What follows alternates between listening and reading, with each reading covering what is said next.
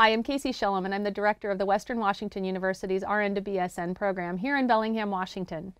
And I'm here today to share some exciting news with you about the pathways in nursing education so that we can have a better support system for nurses to continue on to get their bachelor's, master's, and even their doctorates. The important thing to recognize from this slide about the nursing workforce is the number of nurses practicing at the master and doctoral levels is really small in comparison to those practicing at the baccalaureate or the associate degree level. In order for us to be able to build our cadre of master's and doctorally prepared nurses, we have to start at preparing those with associate's degrees and getting them into bachelor's programs. So most of the traditional pathways that we see that go in for nurses to get into practice occur at the diploma level, the associate's degree level, or the bachelor's level. And these are all ways in which people can actually enter into the nursing workforce. Some emerging entry points for nursing practice include that of the accelerated baccalaureate, where people come in with a bachelor's degree in another discipline and get the bachelor's of science in nursing in a much shorter time frame, as well as the accelerated master's program, where again they may have a bachelor's degree in another discipline, but come in and get the baccalaureate and the master's level competencies in one program.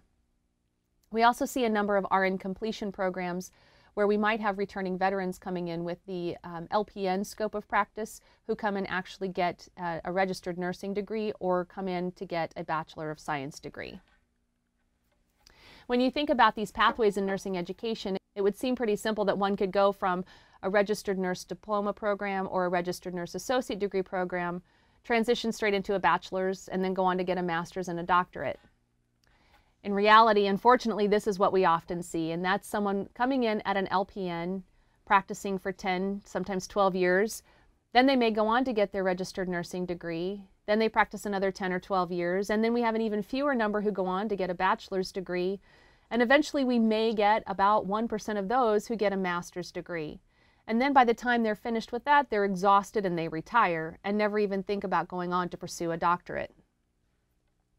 So if we're going to streamline this pathway of getting nurses from their associate's degree to their bachelor's, moving on to their master's and getting their doctorate, we have to think about how we support one another doing that differently.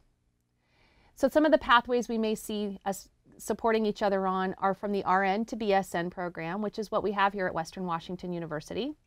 We also see that we need to support one another in going on to get master's degrees, whether those are in education, leadership and policy, getting a master's of business administration, or pursuing an advanced practice degree. This can include those who are looking for scope of practice as a nurse practitioner, a clinical nurse specialist, even a nurse midwife. And looking at the differentiation between the doctoral degrees for nursing, we have the Doctorate of Nursing Practice, which is the clinical terminal degree. So those are really for scholars who are in clinical or administrative roles. And then we have the Doctorate of Philosophy, or the PhD. This is the traditional doctoral degree that we think of for those in research and in academics. The important point to remember about both of these doctoral levels of education for nursing is that they should work in partnership with one another. Those researchers with a PhD developing and creating new knowledge so that those with a DNP can incorporate that knowledge into practice and help improve the care of patients that we serve.